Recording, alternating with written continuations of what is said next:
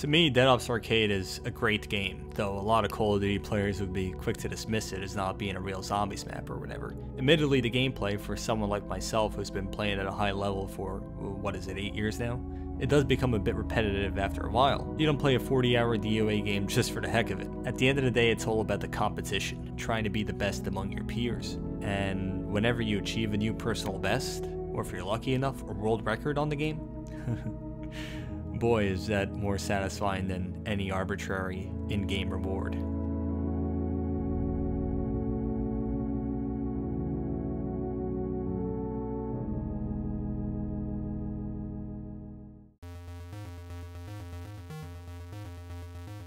When you look back at the original Dead Ops Arcade that came out on Black Ops 1, I think my initial reaction was about the same as everybody else's. All these games like Call of Duty, they're these traditional first-person shooters. And then you get a bonus game Easter egg in there like Dead Ops Arcade, and you look at it, you play it, and I'm thinking to myself, you know, hey, what the heck is this? First, I was just like, bro, why are we even playing this? Like, let's go play some actual zombies. I had a friend in school who I used to play Black Ops 1 zombies with, and we tried to get high rounds on every map. And then one day, he wanted to play Dead Ops, and I was kind of like, are you serious? Nobody plays Dead Ops. We played it, and we got to like 30-something, and I thought it was so good, because I had never heard of like high rounds on Dead Ops before. Like back then, I wasn't allowed to play video games during the school week, and so every weekend when I got home for probably a year, I would just, as soon as I got home, I would just play Dead Ops Arcade for like the entire weekend. I used to play like one game a day or like one game a week for like just fun, see how far I can go. When I first started playing it, I didn't really like it. I found it too frustrating. I died all the time. I was just like the usual random. But for some reason, I decided I'll have a go at it, I'll give it a chance. I guess the best way to really describe DOA is just one big shit show. It's a top-down shooter where you're controlling a guy in a small room, and you're going around collecting guns, power-ups, you know, you're shooting down enemies, trying to collect prizes and stuff, and just trying to rack up a high score. And you go through these challenges in which you fight off hordes of zombies. It's just basically an adventure, really. And you discover all these new rooms and challenge rounds, and you get introduced to these new zombie characters. Very simple arcade gameplay. It's a team-based game, it's a strategy-based game. Dead Ops Arcade requires so much attention to detail. You know, most of the time I forget to blink when I'm playing Dead Ops because I'm concentrating so hard. There's a lot of hand-eye coordination and muscle memory involved with playing DOA. One slap from a zombie in a crucial situation can make you lose your score multiplier and derail your entire game. In Dead Ops Arcade, you're always trying to look for the right way out at all times possible, and you always have to have like a very high level of awareness and quick thinking skills to, you know, get out of a certain predicament that you're placed in. DOA is a twin-stick shooter in which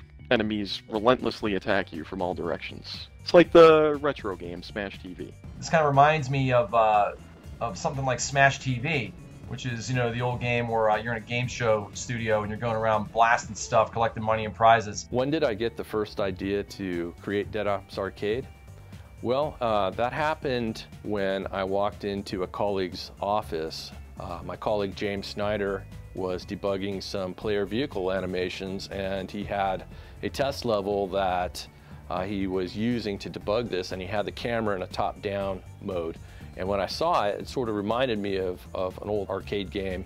Growing up in the 80s, it was the golden era of arcades, and I played a lot of top-down twin-stick shooters. And for me, I was always nostalgic about that genre, and it was always something I gravitated towards. And so when I saw this test level, I immediately knew it had some potential given all the zombies and lore that Call of Duty brings with it. I knew we could do something really cool. DOA is extremely unforgiving. Only 0.1% of players manage to defeat the first boss battle on co-op. In addition to this, the median round achieved on DOA is only round 13. So well over half the player base doesn't even get to make it to the Room of Fate, where you get to choose from 4 different abilities which aid you in your quest. In the beginning, we really didn't know how to get them, but, you know, once we figured out the general pattern, we were able to determine, you know, what fates were what. You know, there's a pattern. The order of the arrows will determine, you know, which fate is which. Fortune and Fortitude gives you a 2x multiplier. If you do die, you retain the 2x multiplier. Items last 2 times as long, so do vehicles. For the friendship, you get an extra little shooter that kind of pals around with you the whole game. So the firepower perk is basically you get an unlimited death machine. Outside of a few situations, you're consistently the most powerful character. If you're going for higher rounds, you're basically the person who has to be getting all the kills to get all the points.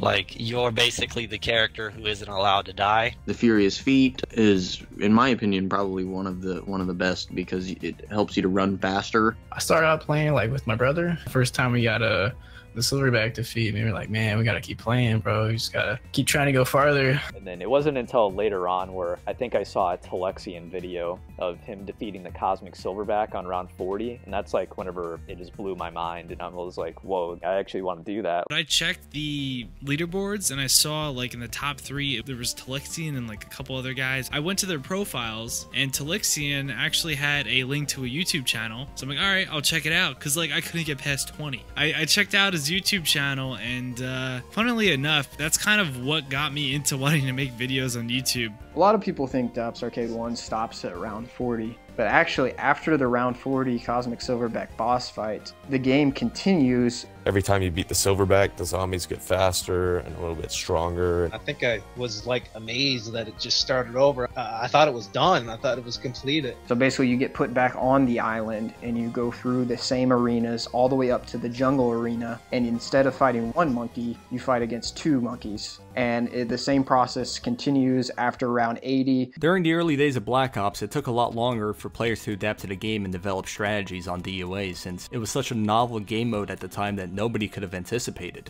2011 in the summertime, that's whenever the DOA population was just thriving. There were so many people that were constantly in games, and there was so much to learn about the game and a lot of mystery surrounding it. There wasn't Twitch live streams being streamed every single day and stuff. And for me, it's always been more about, you know, the team play, not the solo gameplay. I mean, there's just more camaraderie when you have friends playing alongside you. You know, my favorite part about co-op DOA, man, is honestly just, I mean, I used to play with this one guy. I'm still friends with him actually today. We both played. We were both the same age, same state. We actually met up in real life a couple times. There were zombies. There is arcade mechanics, and for me it was a combination of 2 of the best worlds. It's my, by far, favorite mode. The Easter egg sort of happened in the wee hours of the night, and we kind of just grabbed stuff off the shelf from things that were already created in the main game itself. Most of the studio had no idea that this thing was being developed, and even to this day, it would not be hard to find people inside of Treyarch that have no idea what Dead Ops is or how they could access it. For me, the value of Dead Ops Arcade really lies in the fact of its simplicity. It's a game that you can improve upon almost indefinitely. The most appealing factor to DOA for me was probably just the core gameplay. So for me, a lot of DOA was more about the fun aspect than the getting records. I was at a stage in my life where I just wanted to play video games. Like, I didn't think I was ready to be more social and to engage myself in a larger community, so I found a lot more solace in an online community. I connected really well with a lot of specific players that just happened to be playing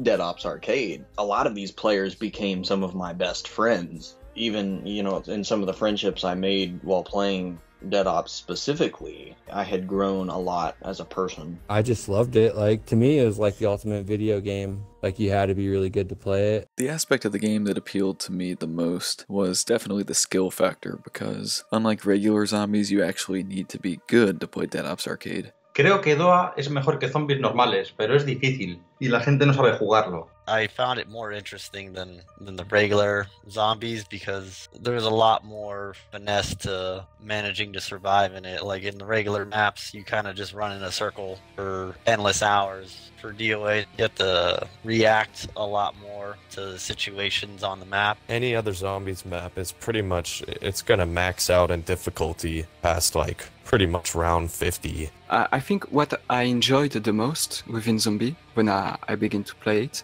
was the survival aspect. By that, I mean, it was really hard to go to round 25 on Nacht der Untoten, but with Black Ops 2, Black Ops 3, it was easier and easier to do like 100 rounds, and there wasn't really any challenge left. I played my fair share of zombies in the past, and I've had a lot of fun on it too. But what really sets DOA apart for me is how each round is unique from the previous and becomes progressively more difficult. In the first person maps, the speed of the zombies caps off relatively quickly, and since most wonder weapons and traps don't become any less effective in the later rounds, the health increase for the zombies becomes inconsequential. But on DOA, the health increase every round has very real implications, since you're forced to use the weapons that are given to you. And I think it comes as no surprise that someone like Frenzy was able to smoothly transition from being a top dead ops player to a multiple time world record holder on some of the other zombie maps as well. DFrenzy's DFrenzy. I mean, he was the DOA god. Back then, I was, 10,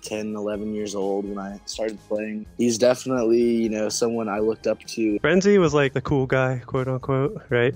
Who has all the videos on YouTube, and back in the day, that's the guy you want to be like. Like, you want to be on YouTube, you want to, set world records and such. We never got to play because he was in the US and I was in the UK, but he told me to look at his highest round on YouTube, so I did. That's when he had like 3,000 subscribers. I think it was 300 subscribers. Frenzy always had a passion for being very good at whatever games he played, and that carried over from DOA eventually over to regular zombies, where he became one of the most accomplished high-round zombies player and started streaming on Twitch and gained a huge following, which also popularized DOA in a bit. He was what you would call an anti-hero. He was like the Deadpool of DOA. I would always watch his videos. I would always see how he did things, and I kind of tried to copy the master himself. Frenzy was quite the player, I would say, and probably like the face of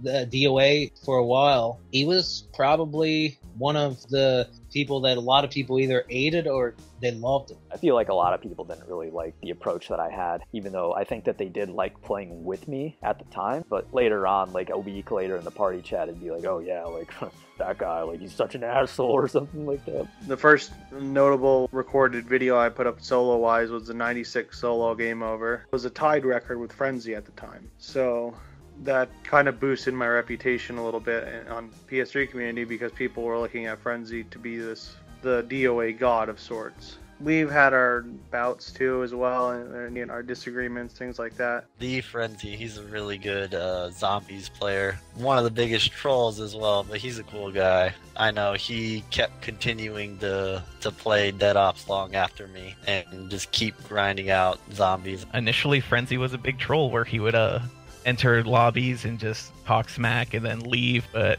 eventually he turned out okay. He made a fake PSN account for my login to play Dead Ops over there and make me look bad. From what he told me, he just played really shitty so everybody would think I sucked. Yeah, Among Shadows is like a really, really good player, and he was one of my favorite teammates, but he stopped playing like after the summertime in 2011. I think he was honestly, I'd say like a top 3 player like on Xbox at the time. We even carried one of my friends from Halo that had never even played Dead Ops Arcade before, and we got him to rank number 5 on the leaderboards at round 99. Oh yeah, that was kind of a trolly thing that we did, especially on DFrenzy's part. So we literally grabbed I don't even know whose friend it was, but he had never played Dead Ops Arcade before, and we just slapped him in a game with us and carried him to 99. He's up there on the leaderboards, and he still doesn't know how to play. There was a big race to 99 towards the beginning of Xbox and PlayStation. The leaderboards didn't register past that, and for a team like myself and Genetics, we found that round 99 was a good stopping point because you could usually play it in one sitting. But after a while, 99 just wasn't enough. So some players decided, okay, how about we try to go past this round and push the game to its limits. We are the first in the world to reach round 100. This is just video proof to say that we fucking killed it.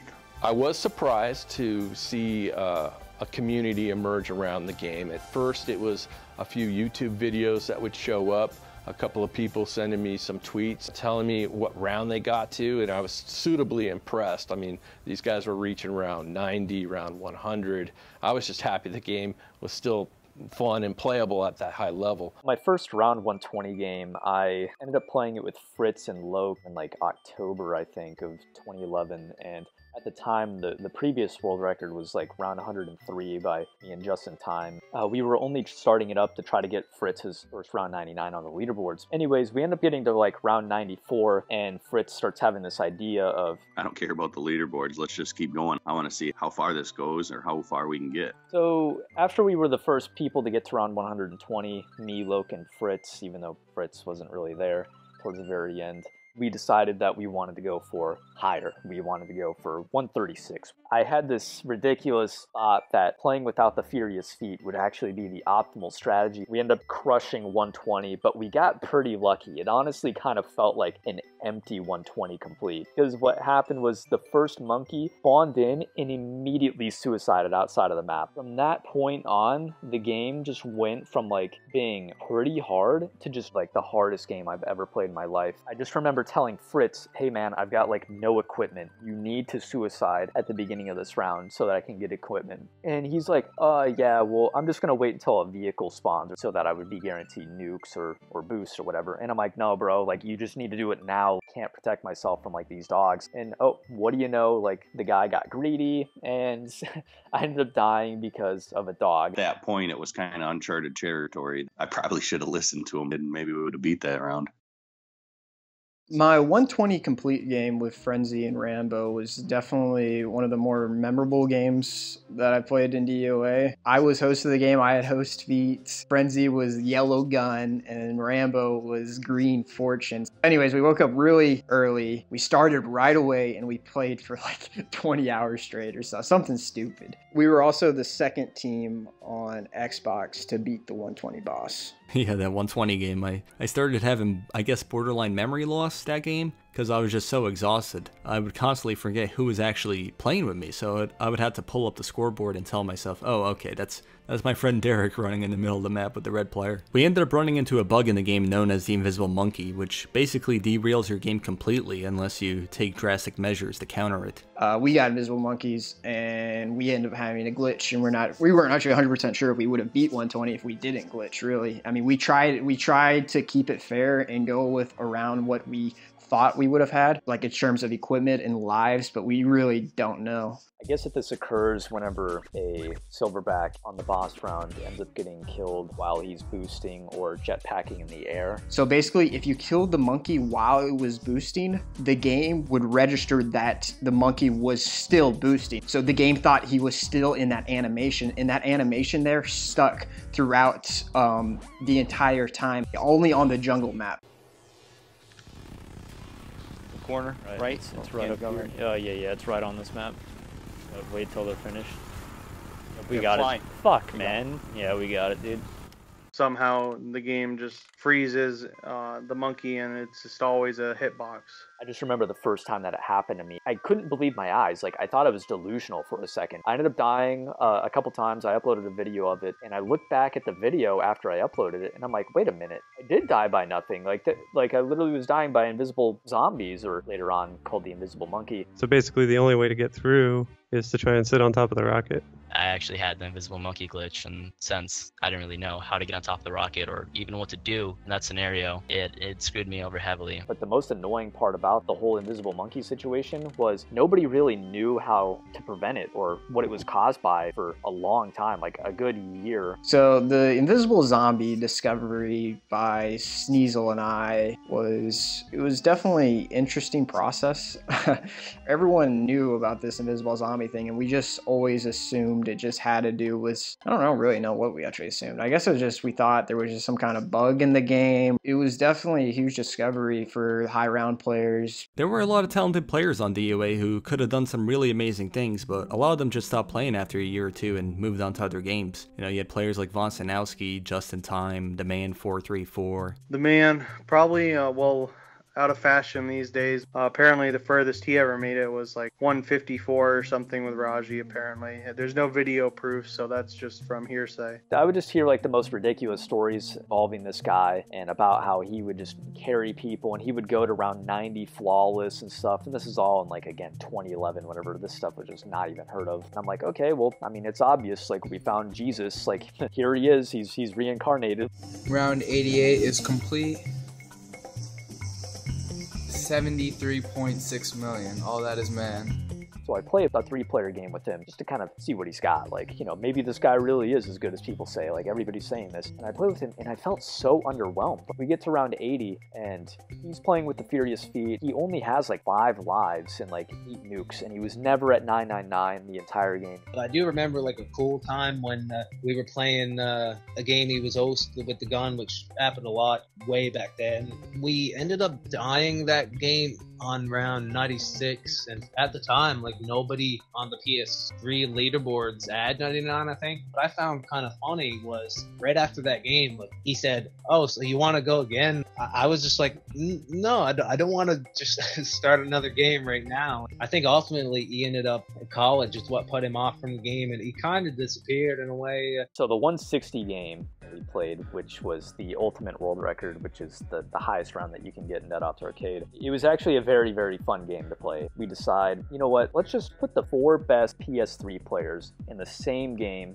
and just see what we can do. We had the man 434, then we had Loke, who was pretty much just a firepower only one-trick player, and then we had Fritz. He was pretty smart and he was pretty reliable, and then we had me. So we had a very like stacked crew going into that game. Anyways, we get to like round 92, and I swear to this day, I think that the man pulled the plug in that game, because whenever he lagged out, he started spinning around in circles, and then he just lagged out like a second later out of nowhere. It's almost like he pulled the plug, and I swear it seemed like he did. But yeah, we were always holding on by a thread. I remember when we finally got to the monkey round that we just couldn't even see what was going on. We're running around and the monkeys are flying up and down so much, and there's so much chaos that I couldn't even find my player, let alone try to stay away from the monkeys and the zombies or anything running around. I remember when Fritz and Loke and Frenzy went to 160. It's really a phenomenal achievement, and those 3 players were like the top of the top to me. And I just thought, oh my gosh, it would be cool to play with those guys. All that experience and all that skill that we had pretty much acquired and all that knowledge that we had really just showed. By the time you get to 160, there's 4 monkeys, and each monkey will have more gems than, you know, the monkeys at 120 or the monkeys at 80 and even the one at 40. DeadOps Arcade 1 would pretty much max out at round 160 because that's just the game would error every time. But G-Spawn and DOA primarily happens when there is an excess of gems that fly out of the Cosmic Silverback, particularly on round 120 and eventually no matter what on 160. When you kill the monkeys, so many gems fly out that Xbox can't handle it, and it just crashes. Oh my god. No, this is not the way it was supposed to fucking end. Damn it. The game itself is just mechanically not capable of supporting the level that you're at. The error that you get is basically a result of, you know, having gone to a point in the game where you're really not meant to go. There's nothing saying congratulations or the end. The creator DOA didn't design the game with a certain final level in mind. In fact, he didn't know when the game would crash. I knew that players were going to be able to beat the game. I kind of went into that knowing that. And in the 80s, the classic response to this was to just loop the game back around on itself. So I built that into the design from the get-go. I had no idea how far people could actually go. But yeah, I was definitely surprised to hear about a community of diehard fans, and really encouraged about it, because that's, you know, I put a lot of effort, James put a lot of effort into the game mode, and it was really great to hear that people out there were that competitive with the game mode. I honestly kind of like that, the fact that there's a limiter to it. And honestly, like, the game kind of just needs to be over, because at that point, people are going to start having to play like 1 hour long rounds. It's not even going to really be like a skill-based thing, sort of like how Zombies is, even to this day, where it's not even really a skill-based thing. It's just like, oh, hey, guess what? I could just stay connected longer than you can. And so you have to be very careful and make sure you kill one monkey, pick up all the gems real quick, wait a little bit just to be sure. Even though you try to prevent it as much as possible, sometimes you just G-spawn anyways. Like, the game just doesn't give a shit about you. I G-spawn, I think, like 4 times on 120.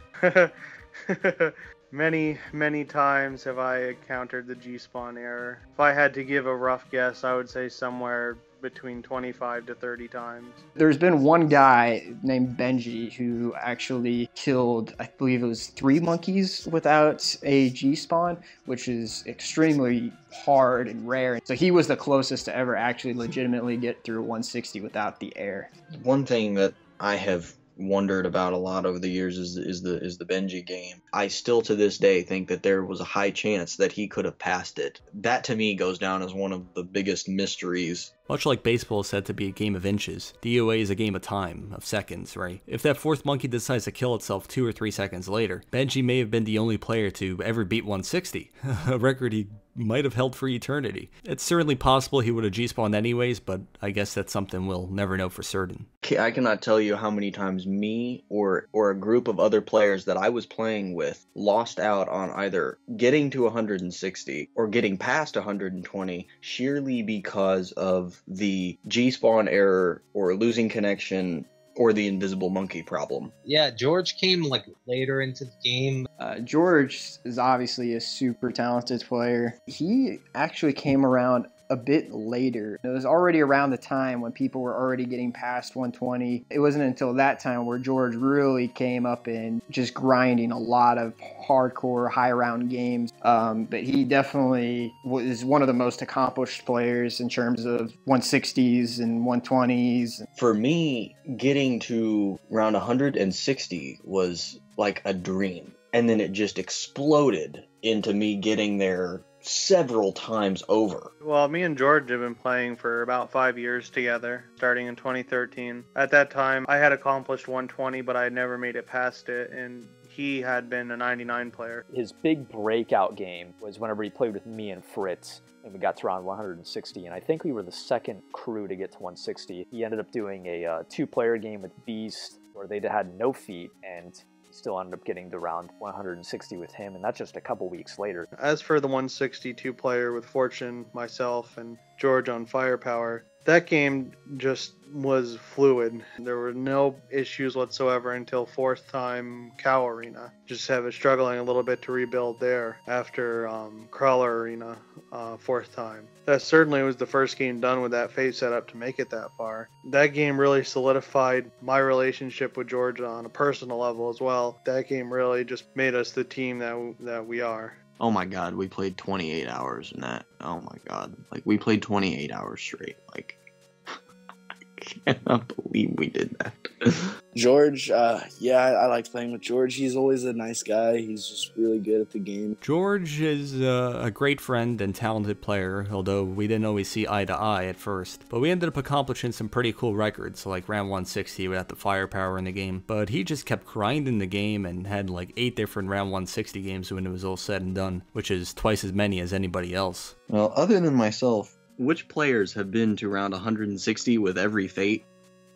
Well, gee, now that I think about it, I don't think anybody else has. In the end, I honestly kind of feel bad for George. I definitely think that he's one of the best, if not the best player in DOA, like, ever. It's the fact that, like, he started playing in the wrong era. He was a year too late. I feel like him as a player, he really was always trying to prove himself, but he didn't like really have that many people to prove himself to. While George probably did accomplish the most on the game, I think there is a good argument to be made that his frequent teammate, Mr. Beast, was possibly even more skilled. Mr. Beast just seemed really kind of jealous for a long period of time of myself and the man, to the point where he even made a ESN ID called The Frenzy is a Joke or something like that, because he was just mad that in the end he was never actually getting to the high rounds like we were, and he was never actually getting the high scores and stuff. But sometime in 2013 it all changed. If you program the game to play itself, I'm not so sure that it would be much better than Mr. Beast.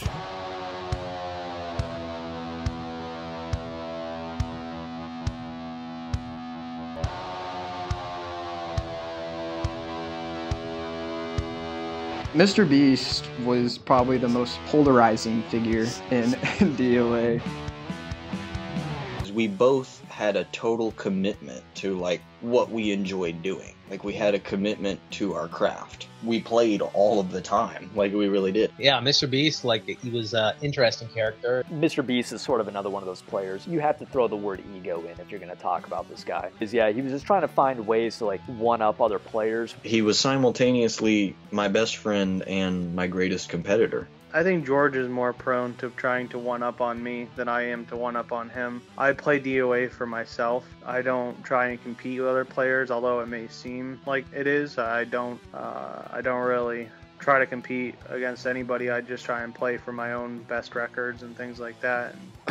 Mr. Beast, you know, he wasn't my favorite player. You know, I didn't really like the guy. I mean, he's just a really cocky guy. There was definitely some questions about some of his gameplay and for the fact that he did have mods, but we weren't for sure which games he didn't have mods. The 4-player 160 with CP3, Fritz, George, and myself. That game should never have been played. The setup of this game just, I don't know. I don't know how I actually ended up playing the game. But it was essentially one of the games where I felt like I unlocked a new tier of play. Like I'd have to survive rounds on end without dying with using minimal armory and keeping a high multiplier. I felt that not every player was pulling their weight that game. PS3 versus Xbox was definitely a rivalry back in the DOA 1 days. There was always a race, it felt like, or like a competition of who had the better players, who had the higher rounds. There was just always that debate. It was definitely a healthy competition, I would say, for the most part. There was definitely a fair share of banter going back and forth. Basically, it became, who's better, the Xbox team or the PlayStation team? And it would go back and forth. From my PS3 perspective, the main thing was that the Xbox system was easier to play on. Like the graphics were better and the gameplay was smoother. As I think about it now, that there was a pretty kind of intense back and forth about who had the better players. And to me, I feel like that was a reflection of how people felt about the consoles themselves. DOA was a complete competitive battle, and all it was trying to be better than everyone else. That's all it was. And people can sit there and say that that's not what it was, but that's really what we all played the game for, was to just do something great that couldn't be topped. Honestly, I wouldn't even really say that there was much of a rivalry in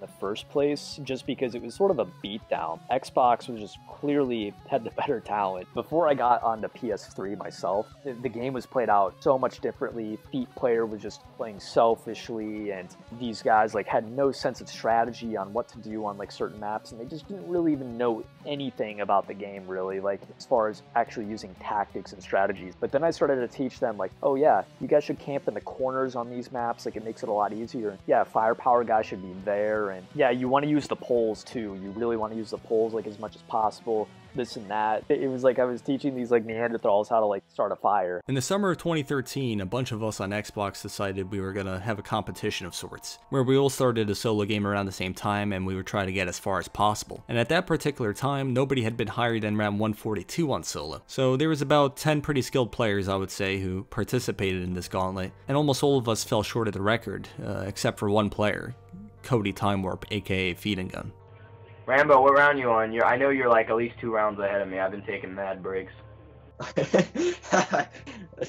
Cody Time Warp. Oh my gosh.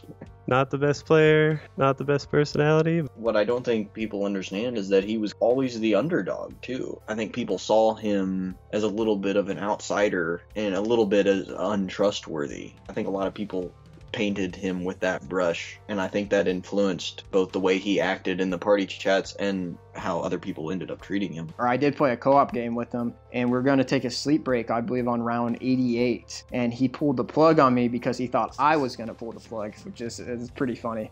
It's a pretty funny concept. You know, I was basically, you know, more of a spectator when it came to, you know, Feet and Gun and Beast and, you know, all the other bigger players. And Feet and Gun and Beast, they did not like each other, you know, and I remember like, man, Feet and Gun, man, he was just getting so butthurt. Beast is the only person that does anything, like, significant. So, like, if anybody did anything besides him, I would, like, really be like, wow. But Mr. Beast over here spends his life on DOA. If I were to have an enemy in the DOA community, it would certainly be Cody Time Warp. This man felt the need to try and belittle the games that I was accomplishing. So I don't have a very high opinion of him or his playstyle. I know he's done 160 solo, but having him try and belittle my games, just that isn't what you know, the DOA community should be trying to do. They should be trying to get better. His biggest accomplishment was being the first person to get round 160 in solo. And other than that, like, he really had nothing to show for the amount of time that he played on the game. While Time Warp was approaching 160, Mr. Beast was over on the PS3, and I guess he also started a solo game because he saw all the attention the competition was getting on the Xbox community, and he wanted to make sure he got to 160, I guess, as well. But allegedly his game froze on round 158.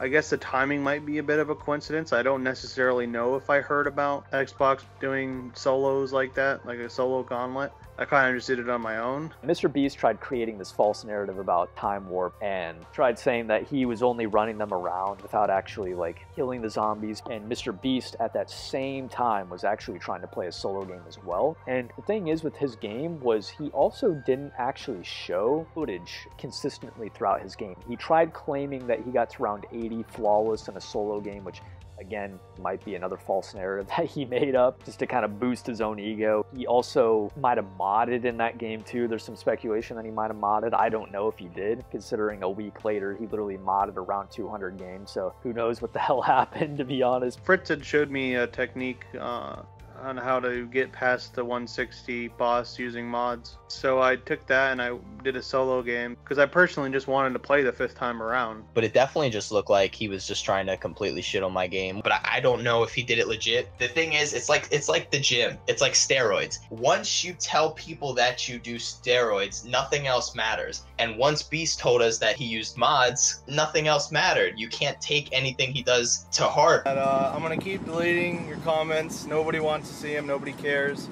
You're just a hater. That's your problem, not mine. Find something better to do with your time than fucking DOA and hating.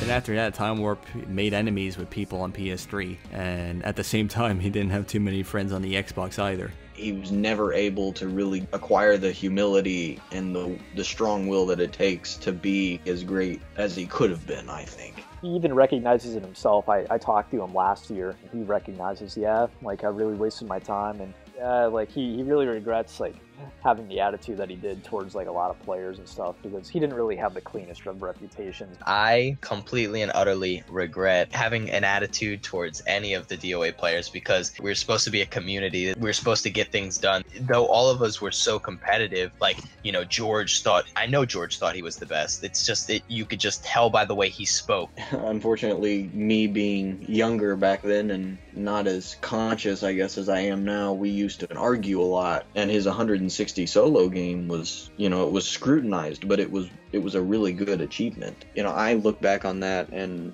wished it would have gone differently.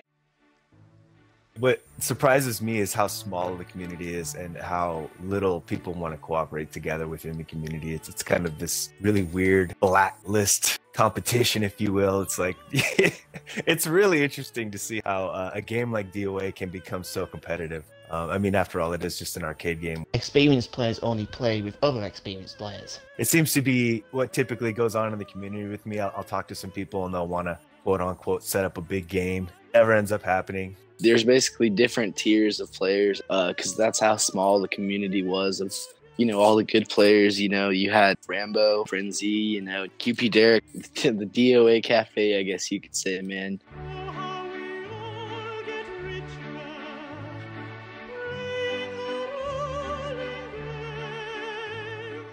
A guy like me who's always been on the outside, if you will, a little bit. We're all big fans of the DOA Cafe, even though we don't know very much about it. I guess that you can't bring up DOA Cafe without actually first explaining Katie Merker. He's actually the one that coined the term DOA Cafe, without actually realizing it. Yeah, that Katie Merker guy was a borderline psycho. He had just finished a game where he lagged out on round 90-something, falling a few rounds short of his round 99 goal, and he was legitimately convinced that the DOA Elite paid off his teammate to pull the plug and sabotage him. The dude one day just decides that he's gonna kind of snap back thing, and he said, "Oh yeah, well I don't know what you, Rambo, and Derek do in your little cafe every time you guys are in a party chat." We kind of ran with the term, the DOA Cafe, and we just started putting cafe in our clan tags and trolling around like that. The cafe was really just an inside joke and abstract concept, I guess, which could be used to describe top players. A bunch of people just started acting as if they were part of the cafe, and they don't even understand what the whole DOA Cafe even is. Well, eventually, after doing so many Fate games, there really wasn't too much left to accomplish in the game, so No Fate was the only way to go further, and it was really more Blade's idea. The most memorable game that we had played had to be the No Fate game for me. It was the first of its kind, and it was a real test of our skill. And in terms of how the journey goes, it was a rough patch for quite a while of getting to 120 multiple times, failing, and so forth. Beast and George had failed on 120 quite a few times, and I figured, alright, let me get involved and help them, because they were struggling to find a reliable third player who could hold their own weight. After playing with him, I quickly realized that Beast was like a ticking time bomb, and I was around for the boom. In DOA games, sometimes little incidents or accidents occur. And there's one in which Rambo had accidentally run me over with a tank in a No Fate game on round 96. Oh, man. Oh, my God.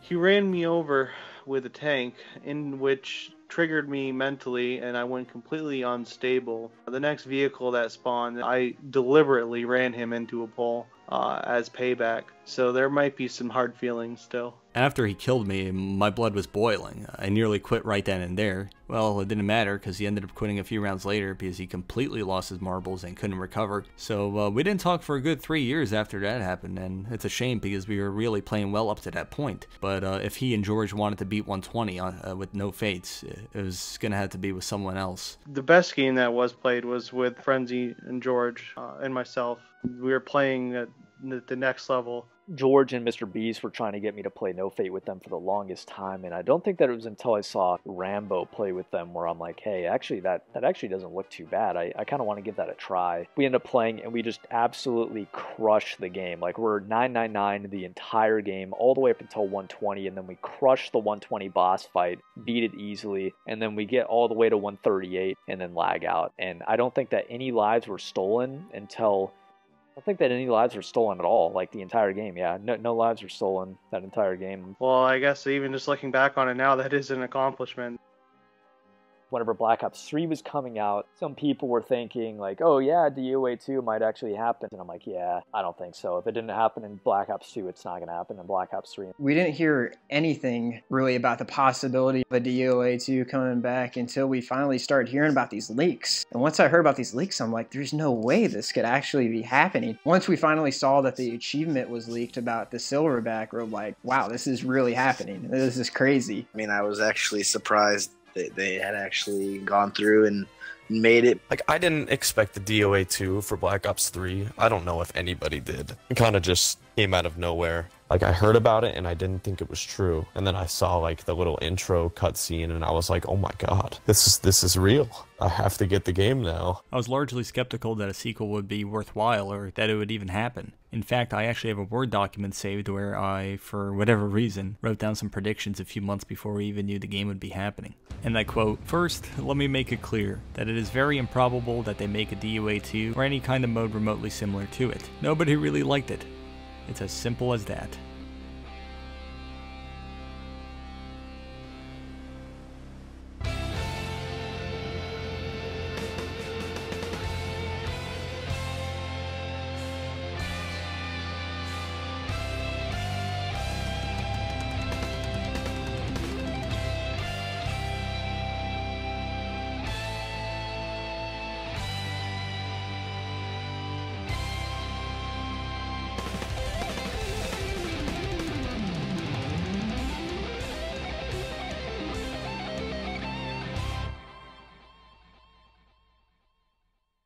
For Dead Ops Arcade 2, I was extremely excited. I mean, it was something we had all looked forward to and we'd all had wanted to see for a really long time. When I first started playing it, there was an initial excitement and, you know, a newness to it, but yet there was a great similarity. Black Ops 3 came out, and I seen DOA 2 when I was on YouTube just scrolling through videos. And I actually thought the DOA 2 was really hard. I hopped on there. I got my ass kicked the very first time I played it. Yeah, so comparing the two, I would say from the difficulty standpoint that DOA 1 is easier than DOA 2 because of the arena layouts and the luck factor. But if I'm looking at it from a more casual standpoint, I would say DOA 2 is more appealing because of the diversity and the spice present in the game, unlike the original. I think that's why many randoms don't play as much, because they only can get past like round 8 or round 9. It gets too difficult for them. The beginning difficulty curve is too steep. It needs to be a lot easier. 25% of people have only played it because of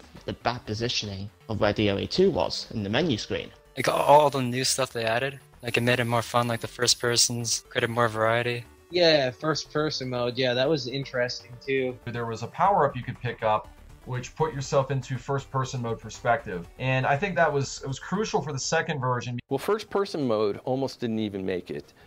It was a last-minute addition with about a week before shipping the title.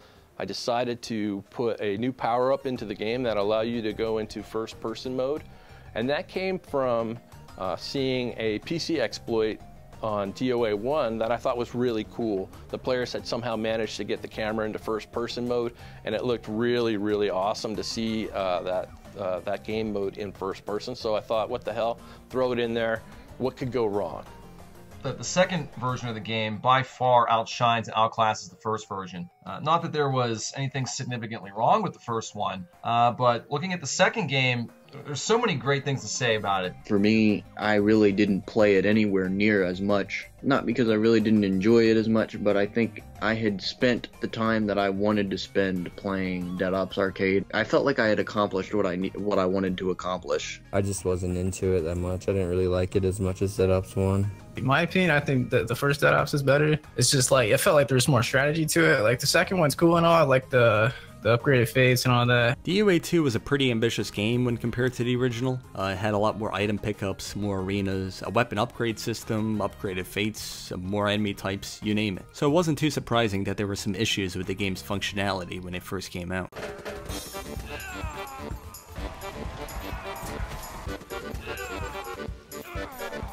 What?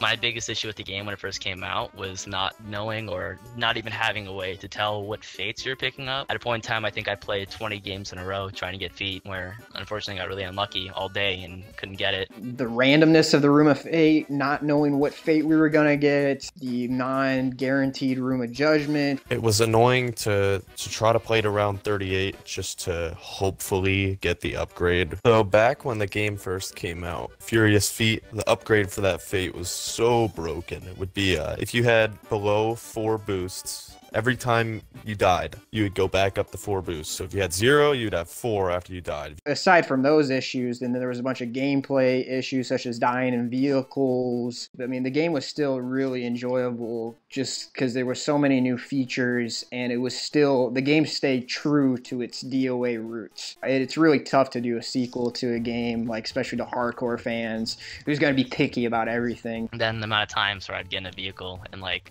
just it would put me outside of the vehicle, so I'd still be able to be taking damage, or being killed inside of a vehicle is also very frustrating. Yeah, it's really tough when you got to deal with the issues as the game progressed through you know, the different updates and stuff to try and iron some stuff out. The game was a lot of fun, but there was obviously a lot of problems. But thankfully we had creator Dave King. Not enough good things I can say about David. Yeah, he's really listening to the community. David King's always been fun to kind of follow on Twitter. Talks about Dead Ops a little bit occasionally, so it's kind of fun to see the developer talk about it and give little secrets or hints. What would I say to the fans of Dead Ops? Well, first of all, thank you very much for playing the mode. We poured our hearts and souls into it, and we spent countless hours perfecting it. First of all, I think it's amazing that Dave King is willing to work with some of the players to solve the issues. I know a lot of developers don't do that kind of thing. So a little bit regarding the guides I've created. The reason I did them in the first place was because back then in 2011, there were some guides out for the game, but they weren't exactly what I would call complete. The ones in place were either had missing information or completely wrong information. So I felt it was kind of my duty to just kind of give back to the community since I played the game so much. He had asked me to consult on that, so I gave him some information that I had gathered at the time. So I took my knowledge and experience in the professional world as a training developer, and I was able to create a skeleton of a framework that I was going to use for the guide. I also took my own knowledge and knowledge from other top players in the community, and basically we were able to come up with a pretty decent looking guide that's gotten some obviously very good reviews and feedback from not only other top players but also from David King, who is the Chief Technology Officer over at Treyarch. 3 or 4 years ago now, I don't know the time frame, is when I was diagnosed with MS, and that took a big hit on like me as a person in general. My few games before I was diagnosed, it was getting harder and harder. Like I remember playing a game with George actually, and we ended up dying on around 120. I noticed like the last few games I had played was just really like, I don't know, it's like there was something more wrong, and that my neurologist actually thought I wasn't going to be able to walk again or do anything. And like I've really pushed towards bettering myself along with still enjoying games. I can't be as good at times, like there's a lot of varying inconsistencies, but like I can still manage pretty well actually. His success when he did come back was significant. You know, I think a lot of people forgot about him and forgot how good he was. DOA 2, like the early times, I did get like a few decent records early on. There was a point when I got to, I think it was 183-ish or something like that. There was a game I did play a bit after that. I remember I had a hard time with the mines. There was one time that a mine went off. I managed to get back to like a 5 times multiplier, and I had a ray gun, and like I didn't feel like I was that close to the mine, but like the mine killed me, and I'm just like, my motivation is slowly dwindling away there. Watching someone like him play the game really inspires you to continue to play, get better, hone your technique, and it's just really fascinating to watch people of that caliber and watch in amazement at how good they are. During the early stages of DOA 2, I definitely grinded a lot.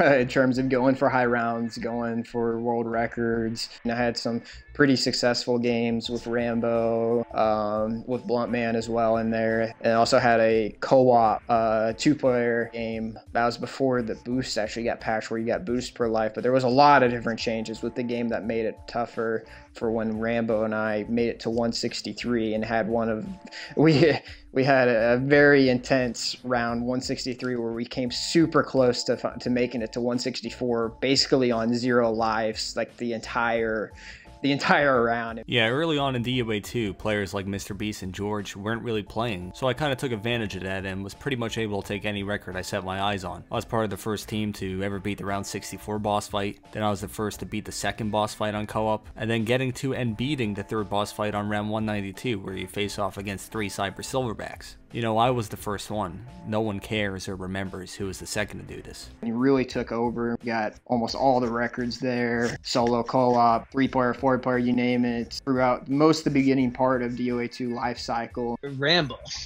that guy, I kind of wish maybe I had a chance to play with him at some point, just so I can talk to him more and get more acquainted and see what he's all about. Yeah, there's this one guy in the community, Rambo. Honestly, I kind of think he's a fucking asshole. Like, a lot of things he says about the DOA 2 players in general, the way that they boost and stuff, is just because he's jealous in general about how other people get high rounds, and he's too busy with whatever the fuck he has to do. I did watch his channel. It's good to see somebody has a channel just about DevOps on YouTube, giving ideas and facts about the game, also breaking world records in the game.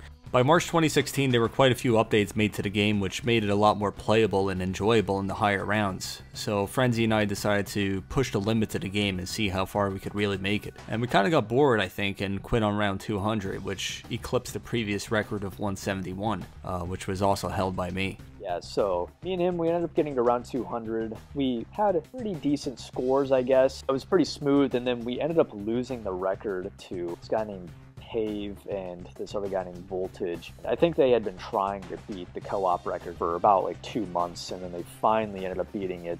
It was like right after we got the record too. I remember back when Rambo and Frenzy got round 200, and that was the first round 200 ever in DOA 2, and I saw that, and I really wanted to beat it because I thought it would be nice just 1 week after they got 200 to just beat their round. As soon as I saw that 200, I was just like, no, this has to be beat. And sure enough, I did it. I was actually really surprised that the record was beaten so quickly. I messaged Frenzy immediately afterwards and said, we gotta play one more. We ended up playing a 228 game a couple days after they beat us, because they beat us like a week later, and then we beat them like a couple days later. We got to 228, but this time, I think I said at the beginning of the game, I'm like, yeah, I'm not even gonna really try playing in this game at all. I'm just gonna sit back and just kind of go AFK for the majority of it or whatever. And I think I even did my taxes during this game too. Like I left for like 6 hours straight or something like that. Didn't even play. I think the next weekend after I got 215, Rambo and Frenzy came back and they beat me. I wanted to play again, but I didn't really have the motivation to play immediately. And then it just never really happened. But I mean, you know, there's still an opportunity to play one day. Like I want to have the record. Like it's something I've always wanted to have. There was really no competition for me at the time. There was a certain level of difference among players like myself when compared to old and newer DOA 2 players who didn't have much, if any, experience from DOA 1.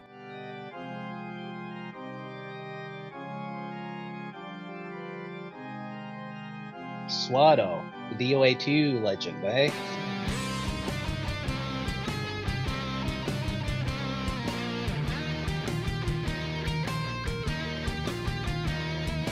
Swado's, you know, always had some groundbreaking moments that have been fun to watch. Swado es un monstruo en Dota 2. Siempre le he tenido mucho respeto como jugador y he aprendido mucho de él. Esa partida él me carrileó muy fuerte. Yo solo mataba monos.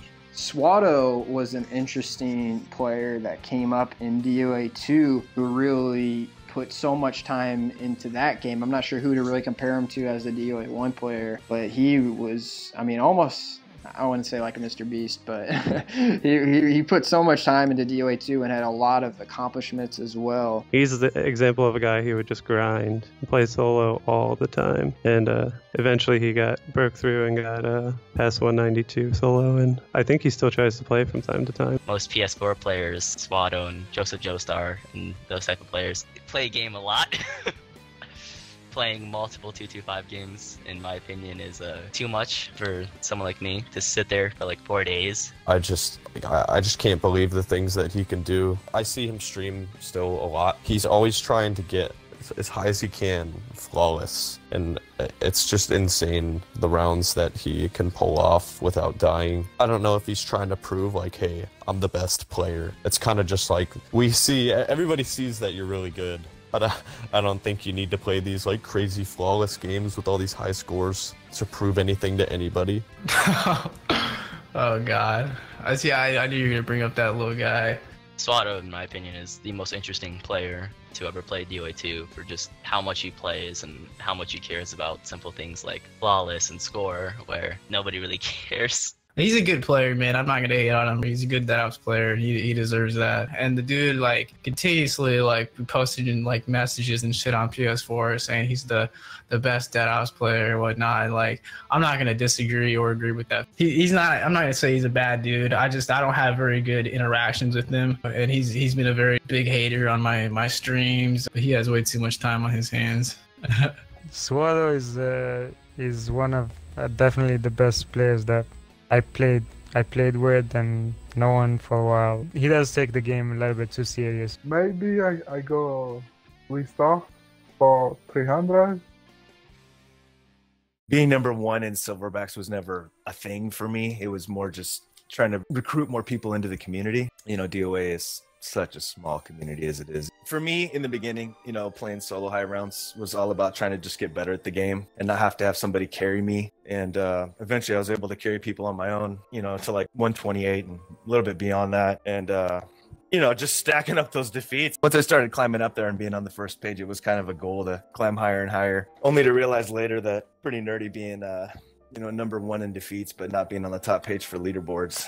says a lot about my skill level, unfortunately. I had like at least 170 monkey kills before the leaderboard got reset. I did have high rounds, high scores, but eventually, even when the rounds were reset, it gave me the opportunity to beat those rounds again and potential to see if I can do better, and I think it was a good thing that the leaderboard resets. It does not affect anything. Anybody that had a high round, he had the chance to get it again. And what was even better this time, even if you lag out, your last round still registers on the leaderboard, so that was a good add. It's not just like a commitment for like a gaming session, it's a commitment for like a few days of gaming sessions, which you don't know how you're going to feel on those subsequent days sometimes. One of my most fondest times was during the start when you were able to play multiple games a day. Of course it's different now because like people who are good at it, like they're gonna play games that's like a few days long. If you're sitting on your ass doing absolutely nothing all weekend long for 10 straight hours, you probably should reevaluate yourself, and I didn't do that for a long time. Playing those long round multiple day games, which just suck. Looking back on that, I don't miss a lot of that. It takes so much out of you physically, endless hours of time wasting. Rambo would finish a DOA game, one of those games that goes on and on and on for 3 or 4 days straight. And he'd tell me it made him miserable. And I'd say, well, why do you keep doing it to yourself? There's something about being one of the best at something.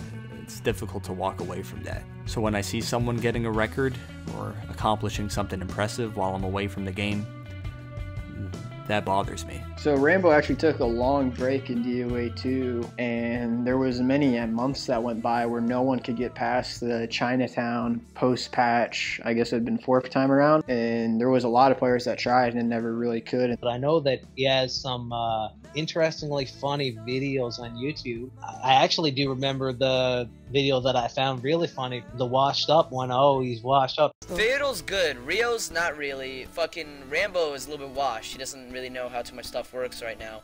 He hasn't played in forever. He's rusty. At the time, I thought Chinatown 4.0 was impossible. And eventually Rambo came out of the woods, just swooped up the record on this first game back. The round 231 world record game with Rambo and myself was a pretty random occurrence, mainly because I thought we'd either lag out or just not even have time to play, because it turned out I was busy during most of the game and I was pretty much AFK from playing for like the first 2 days. The purple ray gun is probably the most overpowered aspect by far on DOA.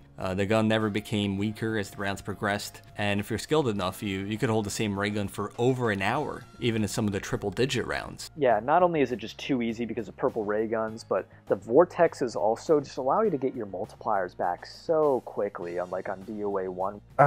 If you don't have ray gun, you don't do good round. What I don't like is having to rely on getting the ray gun in the skulls. But I don't know, there's something about it that just don't feel conventional in a way. Don't feel like the way it used to be in DOA 1 when you had to build yourself up. DOA 2 lacks the middle ground that DOA 1 had, I felt. The difficult arenas are way too difficult, the easy arenas are way too easy. For example, on DOA 2, on the round 21 to 24, the arena is tiny. And when you get to round 80, when you do the level again, you only can have like one person alive running around because the arena's too small. Look at Coliseum. That's a good map design for a solo game, not a 4-player. If it comes to like really high rounds, like you're spending a ton of time on a map that you can't play multiple players very efficiently at all. Like the China map, it's not very friendly for co-op play. Swato and Furious still hold the co-op 2P record at 260, the highest round achieved in Dead Ops. Yeah, I get world record with Furious on 260, and after 192 I let him play, but he almost died one time, so I take back the control, and he sleep all game.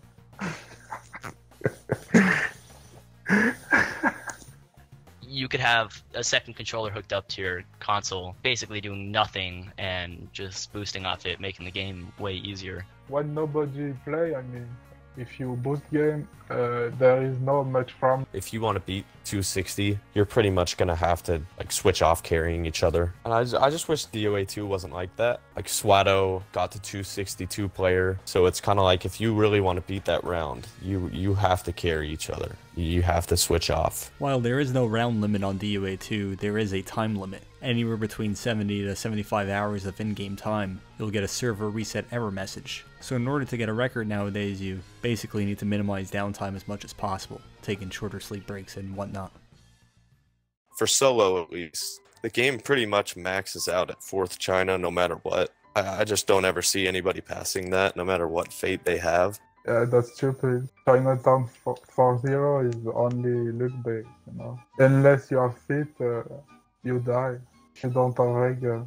I got the top spot on the Xbox One solo leaderboard, playing to my highest round on solo 225. You know, if you start up a game, you're gonna get to 225. It's just the challenge of, okay, am I gonna get lucky enough to be 225? 225 and 226 is practically the same thing. You got a ray gun for like half the round and you beat it. Cool. So what? You got luckier. And I want to say I like the challenge, but it's kind of just to a point to where it's like ridiculous, just beyond belief how difficult it can be. You'd have to have extreme luck with your pulls on all 4 rounds. I don't know if anybody could ever pull that off. the game is just way too fast paced for humans to even function. Oh, great, a zombie running at fucking Usain Bolt's top speeds coming at me like out of the side door out of nowhere, and I'm supposed to see that? To actually like have reflexes to see that shit coming while the whole horde's coming this way and somehow make a great escape? That, no, it's just not possible.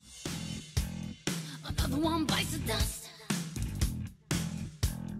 Another one bites the dust. And another one gone, and another one gone. Another one bites the dust. Hey, I'm gonna get you too. Another one bites the dust.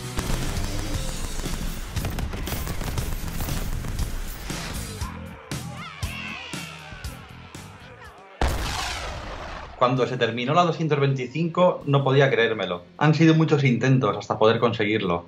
No es fácil, después de más de un año intentándolo, pero nunca me he rendido hasta conseguirlo. So the first time I did it I was not that lucky, and the second time, around 225, I came out with 10 lives, so that just shows you how much luck there is. It just comes down to luck, especially with any fate besides the feat. And even with the feat, you need to be really lucky unless you have literally 100% perfect movement and godlike drops. Peaston, yeah, I played with him too. He's a good player. He would just grind and grind consistently, and he got better so fast. It's been such a long time since I've talked to him, but I used to be friends with him before he was in the DOA scene. He was just grinding out dead ops. Obviously, I could talk about players for a long time. You don't want me to talk about that. You want some other people like Zombie Prophecy.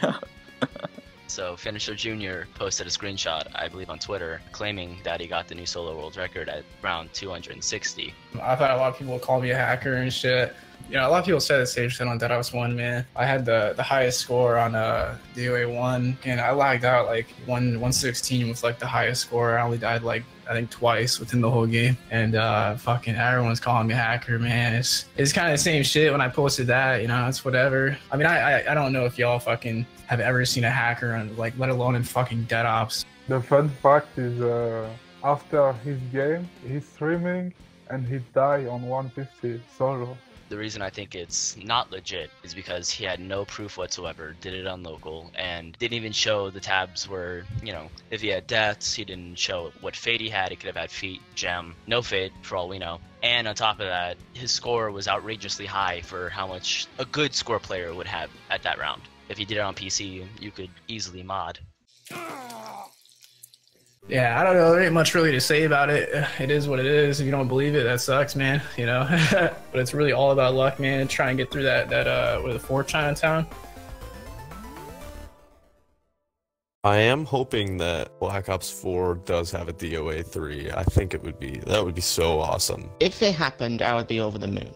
Estoy deseando que salga DOA 3, pero aún no sabemos si saldrá.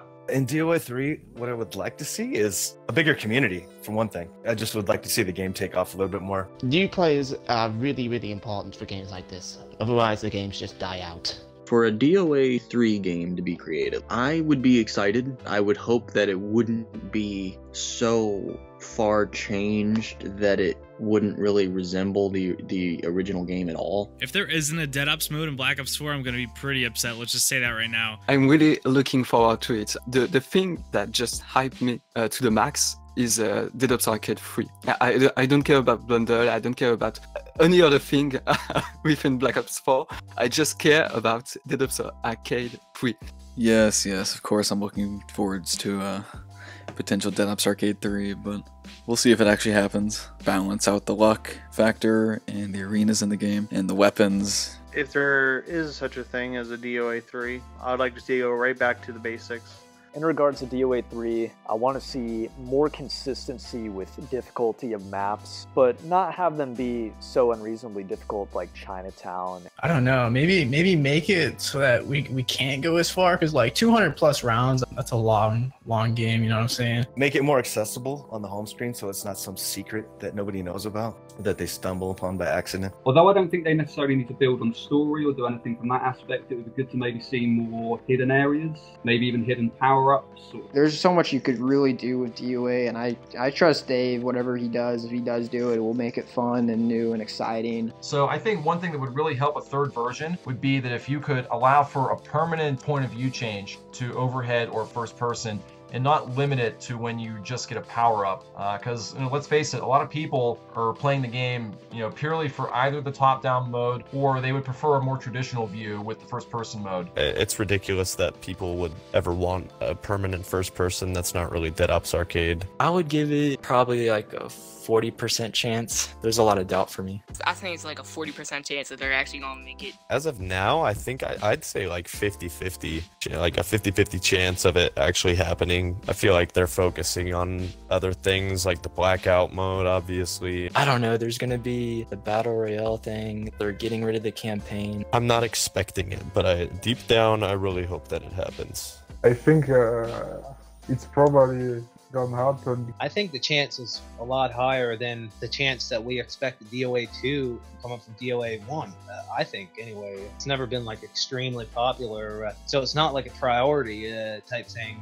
I do think it's pretty good and possible there could be the DOA trilogy dream. I doubt it'll ever happen. The chances that it might happen, they're like around 20%. I think the likelihood of a DOA 3 being in Black Ops 4 is probably around 5 to 10%. It looks like there won't be much time for Dave King to even develop a DOA 3. I don't believe they are going to make a DOA 3. I want them to try to create new fates, and I think it would be difficult because I can't think of any ideas for new fates. Definitely switch up the fates a little bit. A third room of fate, or a third like room of judgment. You can upgrade your fates like 2 times instead of just once. I mean, I would obviously love to see a DOA 3. I think it would be awesome just to see like who comes back for the community. I would like to think that I would play it. I just don't know when I would get around to it. That's the only problem. Considering how much time I spent playing the first and second versions of the game combined, yeah, let's just say that I would absolutely look forward to it. I'm not going to say there's no chance that there will be a DOA 3. Personally, my opinion is if there was to be one, it would be in Black Ops 5, I guess? Whatever that would be. If DOA 3 doesn't happen in Black Ops 4, it could always come back down the line in 2021 or even later, right? But eventually it has to come to an end. Like a DOA 4 or 5 seems kind of far-fetched. Or maybe it's just done forever. And I think a lot of us are willing to accept that and appreciate the experiences we've had on both DOA 1 and 2. Again, who really knows what will happen, but I think there's always that possibility and hope. After all, the Silverback does have many brothers. The one question I do get asked all the time on Twitter is there going to be a Dead Ops Arcade 3? And I don't know. I've got some great design ideas.